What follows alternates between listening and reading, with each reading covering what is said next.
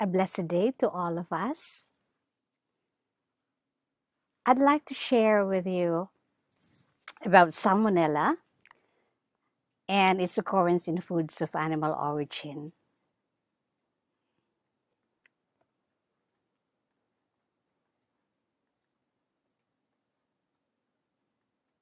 I have no disclosures, and this is my simple outline to talk about salmonella, foods of animal origin, foodborne outbreaks, and I'd like to make a conclusion afterwards.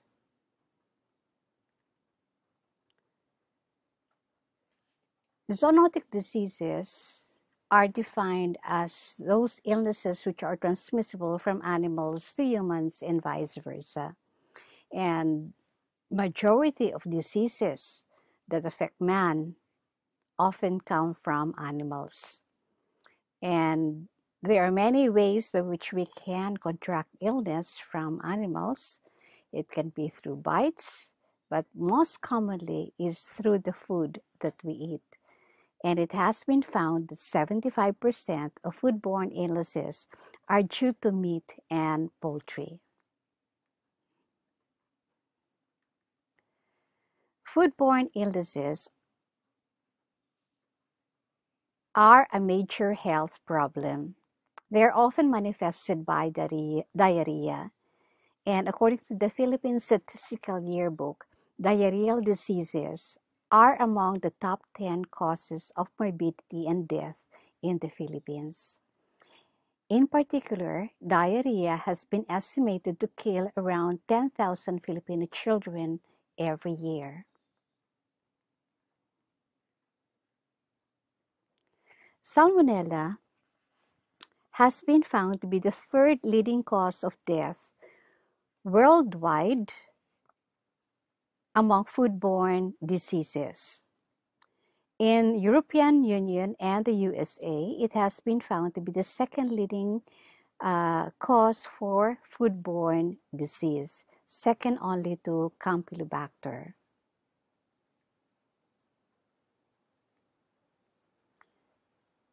Now, when it comes to host-pathogen relationship, they have found that we can be able to group salmonella into three. We have the man host-specific typhoidal salmonella, under which we have two species, Salmonella typhi and Salmonella paratyphi.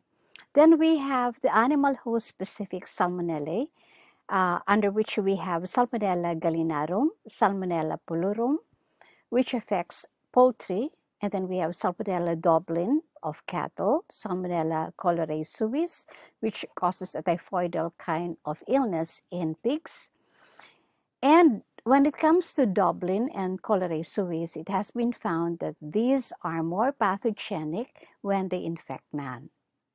Now, the third group is the non-typhoidal salmonella, of which there has been more than 2,659 serovirus that has been identified, and all of them are considered to be potentially zoonotic. For the non-typhoidal salmonella, we have two main species. We have Salmonella bongori, which has been found to occur in cold-blooded vertebrates and the environment. And then we have Salmonella enterica, under which the most famous ones are Salmonella enterica serotype typhimurium and Salmonella enterica serotype enteritidis. The Salmonella enterica serovirus is responsible for 99% of infection in man and animals. And then among the Salmonella enterica serovirus, the most widespread is Salmonella enterica serotype typhimurium. Our organism, Salmonella, is a very resourceful and very adaptive organism. It has been known to grow very well at room temperature because the range for its growth is from 7 to 47 degrees Celsius. Our organism is a facultative anaerobe, and that is why it can easily live inside the intestinal tract. Now, in addition, it has been found to be quite adaptive, and it can thus infect a multitude of hosts. Now, in addition, our Salmonella has been found to be quite immunoevasive simply because it has evolved multiple mechanisms to evade the immune system of the host by just simply changing its flagellar components. As such, infection with the organism has resulted to the presence or existence of carriers. We are concerned with non-typhoidal salmonella because no vaccines has yet been developed against this non-typhoidal salmonella because there is a large variance among the strains and there is incomplete knowledge on the protective antigens that can be used for vaccine production.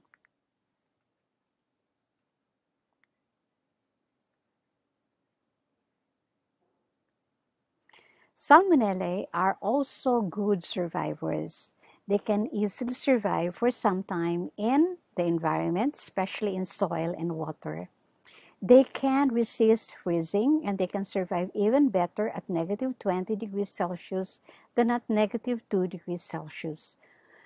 They can survive dehydration. They can resist dehydration for a long period of time, both in the feces and in foods of animal origin.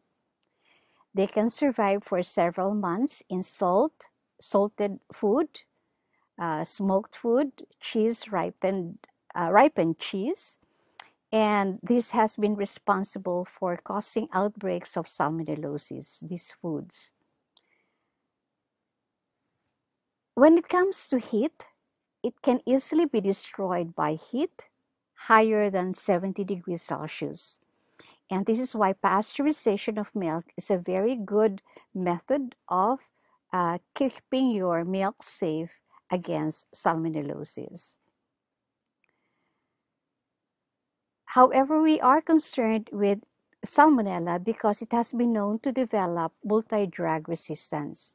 And when it comes to multi-drug resistance, there are concerns about our superbugs, super salmonella, because 93.8 million foodborne illnesses have been attributed to salmonella, which is responsible for 155,000 deaths per year. And we are concerned, of course, because it would mean that these illnesses by salmonella that are drug resistant can be very difficult to treat.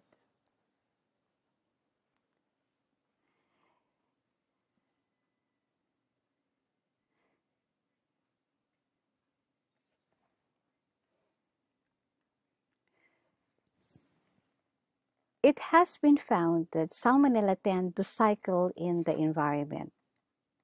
It occurs in the intestinal tract of both man and animals, and it can be excreted via the feces of infected individuals.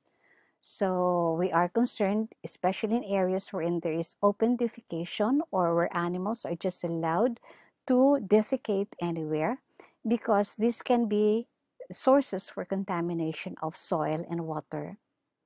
When other animals ingest the organism in the soil or in the water, then we can now have other animals becoming infected with salmonella. So as a result, we would now have more animals becoming carriers that would be excreting the organism via their feces, and they would be contaminating the environment, the farm environment, the water, the soil, and as a result, there can be exposure of other animals to these contaminated surfaces, resulting to more carriers. And that's why it's so important to keep a salmonella-free farm. Feed is a very important vehicle for infection in several outbreaks involving herds of animals. In developed countries where feeds come from bone meal, fish meal, meat meal, feeds has been found to be a source for infection for the farm. Intensive rearing of animals can result to spread of the organism from one animal to another. Carriers that has been infected by the organism excrete the organism via their feces at the rate of 100 million per gram of feces. And with intensive rearing of animals, there is an ease in the spread of infection as animals are close in contact to each other. There would be a higher level of contamination of the feeds as well as the environment and the water. Now, when animals are transported to the abattoir, it's possible that stress during travel as well as holding in the slaughterhouse pens can result to increased level of infection, and this has been proven by several researches. Now, our organism, Salmonella, is a facultative anaerobe. And so when it is ingested, it enters the intestine, it can invade the enterocytes of the intestine, and as a result, come now to be present in the intestinal tract of reservoir animals, such as mammals, birds, insects, and even man.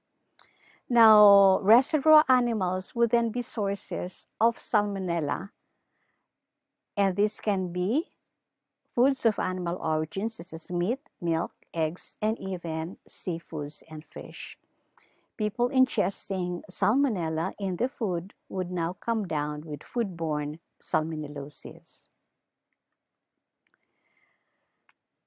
Non-typhoidal Salmonella, which usually comes from foods of animal origin, is a bacterial disease which is manifested by fever, abdominal pain, diarrhea, nausea, and sometimes vomiting. And the signs appear within 6 to 72 hours after ingesting the suspect food. The acute gastroenteritis is suffered by the individual for 3 to 5 days. However, there can be relapses wherein there can be recurrence of symptoms, especially when an individual is stressed. It has been reported that 8.3 million cases of salmonellosis occur every year.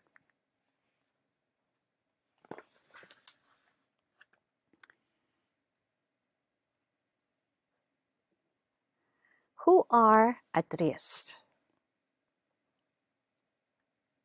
At risk would be the very young, the old, the senior citizens, and also the pregnant individuals. And particularly vulnerable would be persons with debilitating conditions such as those who have cancer, who have blood disorders, chronic infections, concurrent infections, those who have immunocompromised system, and gastrointestinal tract disorders. The infective dose of the organism can vary, but it has usually been found to work within 10 to the 5 per gram. So that would be 100,000 organisms per gram. Now, that can easily be reached because fecal shedding is 100 million per gram of feces. So if food is contaminated with fecal matter and the organism has grown, then the infective dose can easily be reached. So as a result, foods of animal origin may be contaminated with fecal matter, or during the processing, we can have contamination by Salmonella of our foods of animal origin. And these are excellent vehicle of the organism. Very good media, very good for our Salmonella to grow. Now, the greatest source for microbial contamination is the infected animal. And contamination can also come from human handlers as well as the environment. We will now talk about the occurrence of the organism in foods of animal origin. And in particular, we zoom in on dressed chicken coming from wet markets.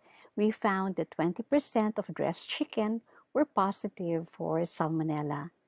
Now, in addition, comparing makeshift stalls that were selling chicken compared to permanent market stalls, we found a higher yield of salmonella isolation in talipapa compared to permanent market stalls.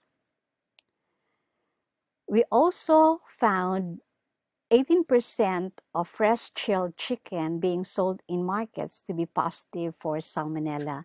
And we related the occurrence of the salmonella to the environmental temperature inside the market that favored the growth of the organism and the longer length of time that the chicken was on display. Salmonella from dressing plants. We checked out 4 dressing plants and we found that 50% of them, 2 out of 4, were positive for salmonella. Samples taken from these dressing plants were found to be positive for salmonella, and in particular, we were able to recover the salmonella in the pre-evisceration and pre-chill locations.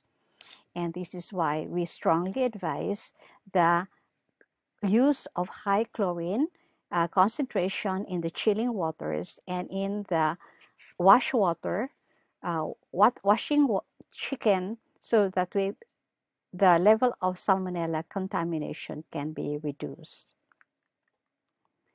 Occurrence in eggs.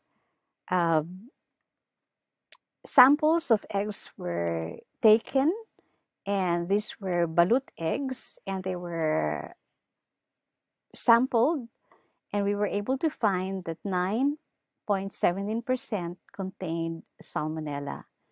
We found that 2 adjacent towns had the highest isolation rates, suggesting a widespread occurrence of salmonella in the environment in these towns where the ducks were raised. We have concern in line with the presence of the organism in the duck eggs because of reports of foodborne salmonellosis in Pangasinan. In chicken eggs, we found a very low rate of occurrence of chicken eggs from the market. We are concerned, however, that for salmonellosis because of the fondness of many consumers for eating raw or not thoroughly cooked eggs. In general, eggs is a major ingredient for cakes as well as egg sandwiches, and thus can be a very good major vehicle for foodborne disease outbreaks worldwide, particularly those implicating pathogenic Salmonella species.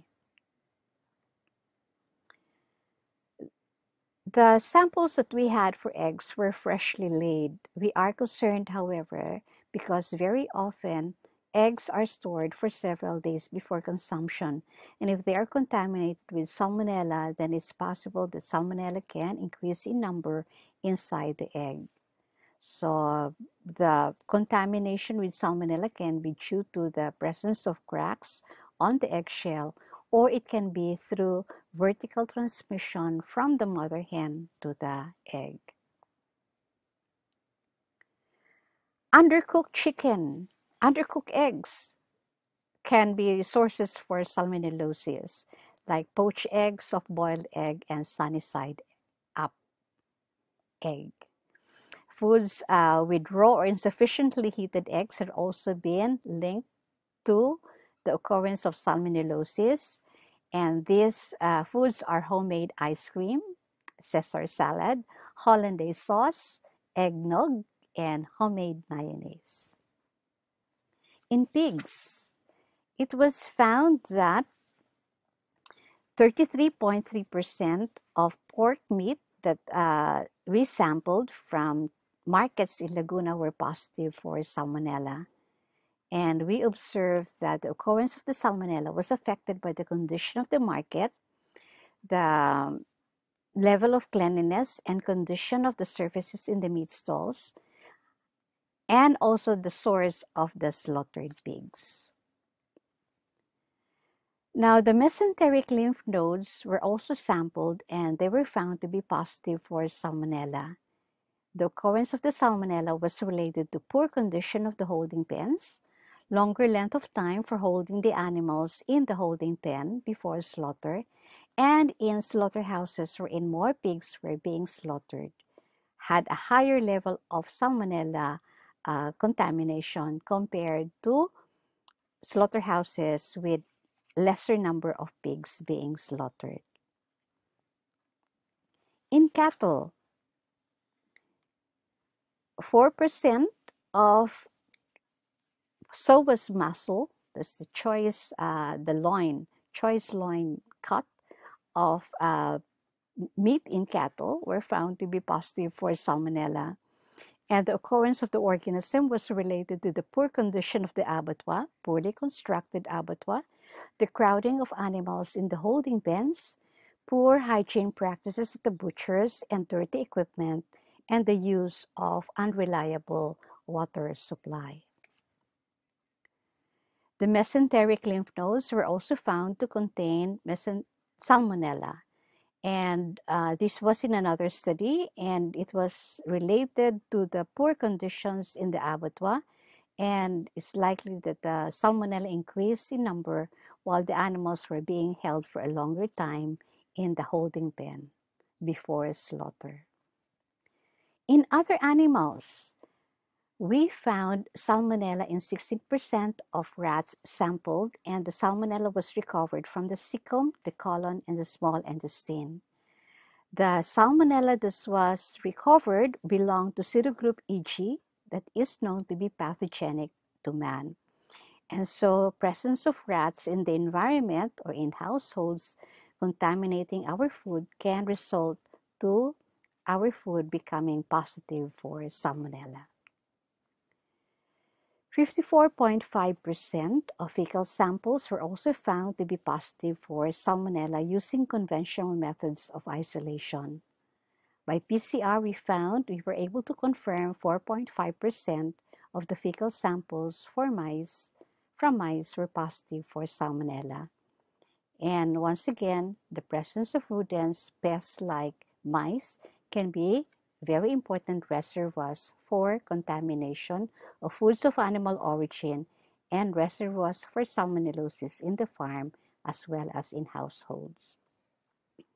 Dogs.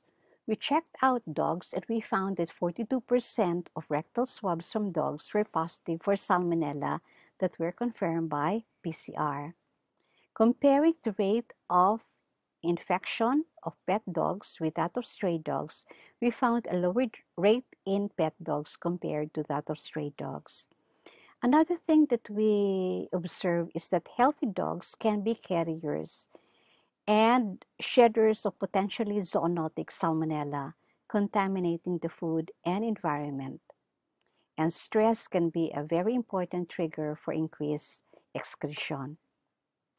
In line with the amended Animal Welfare Act, dog meat should not be even sold for human consumption. So it's not supposed to be food of animal origin. Unfortunately, there are many areas in the Philippines wherein dogs are being used for human consumption. In our law, only allowed for slaughter are cattle, pigs, goats, sheep, poultry, rabbits, carabao, and horse.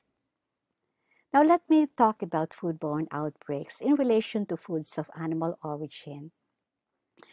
There was this outbreak in Boracay wherein 9 tourists got ill after eating seafood dishes, and they were found to contain salmonella.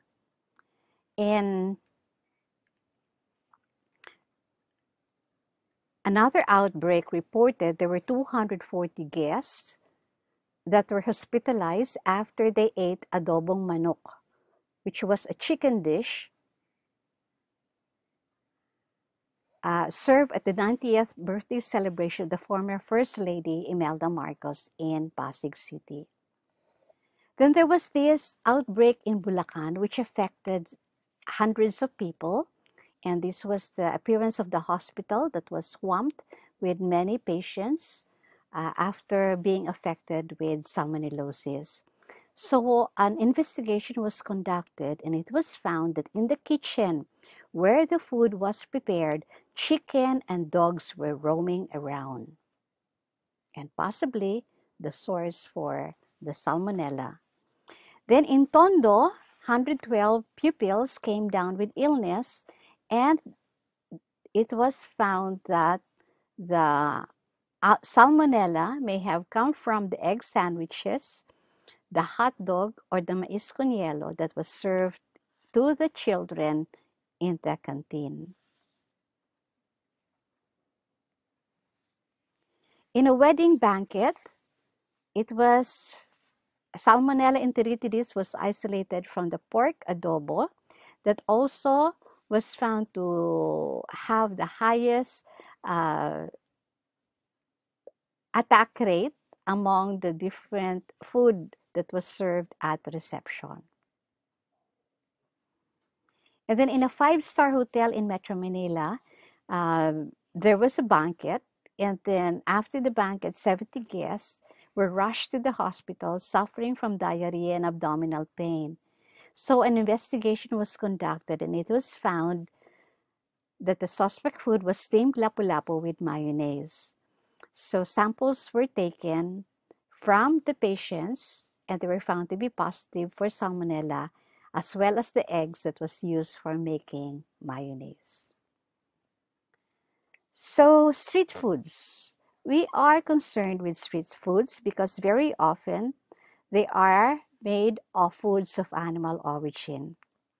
Our concern is that very often these street foods, as they are being sold, there is a lack of water, clean water for hand washing and for utensil washing while the food is being sold or prepared. Unclean materials, unclean surfaces are being used in food preparation. There could be poor personal hygiene in food handlers, and there can be incorrect cooking as well as storage of cooked food. Now, in general, major causes of foodborne outbreaks in the Philippines have been related to the following: inadequate refrigeration, foods prepared too long before serving, usually during a fiesta, infected persons practicing poor personal hygiene, especially when they come out from the toilet without washing their hands properly, and inadequate cooking or heat processing. So in conclusion, the occurrence of salmonella in foods of animal origin has direct public health importance, wherein meat and poultry accounts for more than 75% of reported foodborne outbreaks.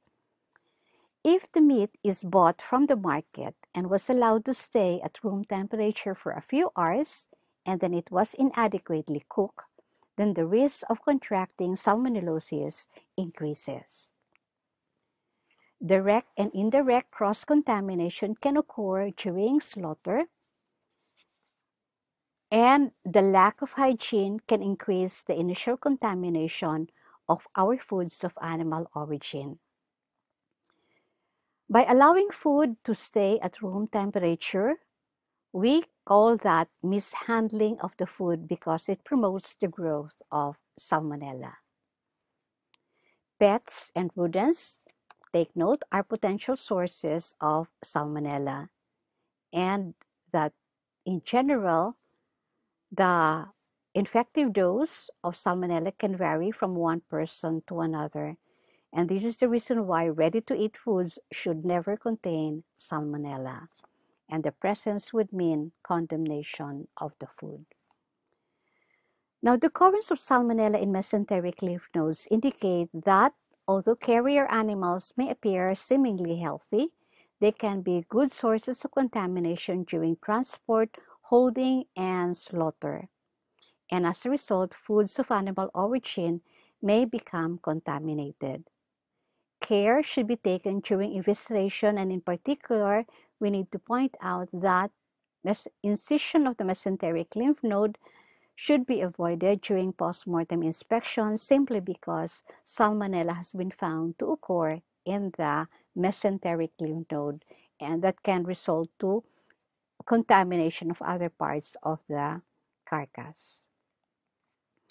The occurrence of salmonella in carrier animals such as dogs, cats, mice, including, of course, our pets, the usual cockroaches, flies. These can be mechanical vectors that can facilitate the spread of contamination in the abattoir, in the market, and in our kitchen. So what can we do? Of course, we would like to avoid salmonellosis. And the first thing would be to avoid contamination, because our foods of animal origin are good media for salmonella. So there comes in now the keeping things clean, avoiding contamination. Avoid time temperature abuse, because this will prevent the growth of salmonella. So minimize keeping food at room temperature. And do not buy compromised meat, bocha, which is meat from double dead animals which may have died due to salmonella. Ladlad, these are refrigerated meat, but close to ambient temperature or room temperature. And hot meat are meat that has not undergone meat inspection. Do not buy this meat. Usually they come from illegal slaughterhouses. And when it comes to cooking, make sure that you cook your eggs properly. When you want it poached, 5 minutes, sunny side up, 3 minutes on each side. Hard boiling, 7 minutes. And if we have to serve eggs in nursing homes and hospitals, because we have here a vulnerable population, we need to ensure that the eggs being used are pasteurized eggs. And how long should you cook? Well, make yourself safe by cooking for your eggs for at least 7 minutes. And of course, properly cook your meat. And when it comes to proper cooking of meat, the range for temperature would be from 63 to 74 degrees Celsius. To check if your meat has been properly cooked, it would be good to make use of a meat thermometer that is then inserted inside the meat to check whether the heat of the cooking process has properly penetrated the meat.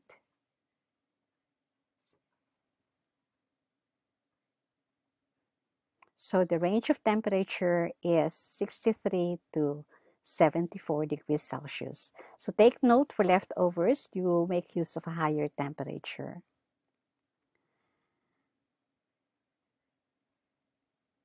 Let me quote Ecclesiastes 2:24-25. The best thing a man can do is eat and drink and enjoy what he has earned. This comes from God. Without him, who can eat or find enjoyment? Essentially, it is not good to worry that you will come down with salmonellosis when you eat your food. So may you eat happily ever after. Thank you so much for listening. God bless you. So these are my references. And I hope we can talk again about salmonella in foods of animal origin. Maraming salamat. Thank you. Have a good day.